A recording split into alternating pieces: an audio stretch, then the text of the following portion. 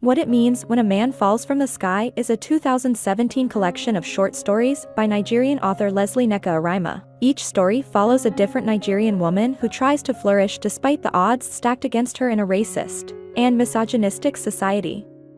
Alternating between Nigeria and the United States, as Arimah herself has moved throughout her life, the stories tie together the common problems Nigerian women experience in the 21st century.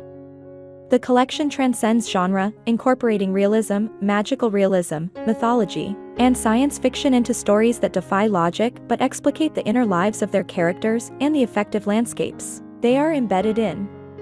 In the first story, the future looks good. A girl breaks up with her boyfriend, deranged and self-righteous. He shoots the girl's sister to enact revenge.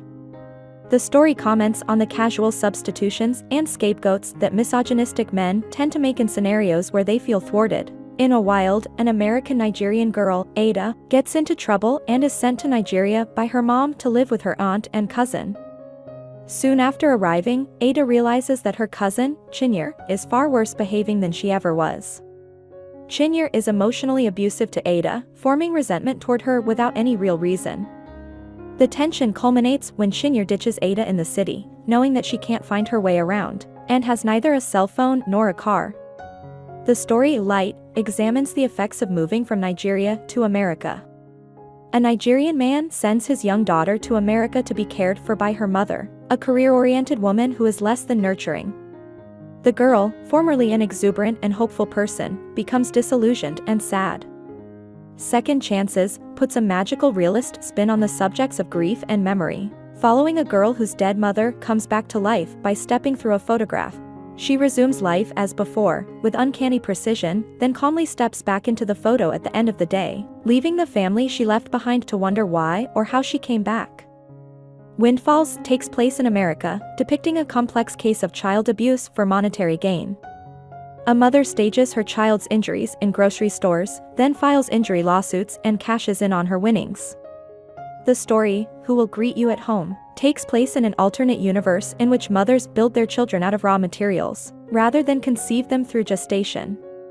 This magical realist feature lends itself to commentary on American wealth inequality and the aesthetics of classism, showing how rich mothers and their children gain social capital from their significations of wealth and status, while poor ones feel thwarted and useless. Buchi's Girls also comments on wealth inequality, but takes place in Nigeria. Here, a woman named Buchi becomes a single mother to her two daughters, one 6 and the other 12, after their father dies in a car crash. They move into the house of Buchi's sister, who is married to a rich man. Buchi's sister proves to be oppressively domineering, causing Buchi to feel helplessly trapped. The science fiction story, What It Means When a Man Falls from the Sky, takes place in the late 1900s, but an alternate one, in which novel discoveries in math have endowed those who truly understand them with superhuman powers. These individuals, after reveling in their abilities, begin to notice things going awry. They realize that their equations contain numerous hidden errors that ultimately cause more harm than good. Gloria follows a Nigerian woman who grew up in Minnesota but moved back to her homeland. Feeling that she doesn't belong there and that her life has little meaning, she thinks about killing herself.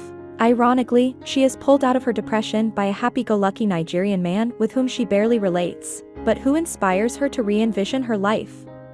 What is a Volcano is a parable in which two deities, the goddess of rivers and the god of ants, dispute their responsibilities and rights. Arimah's collection reframes common topics of immigration, identity, domesticity, love, and grief, infusing it with her distinctive voice and experience as a Nigerian woman. I hope you enjoyed this video. Leave a like if you did and be sure to subscribe. Thank you.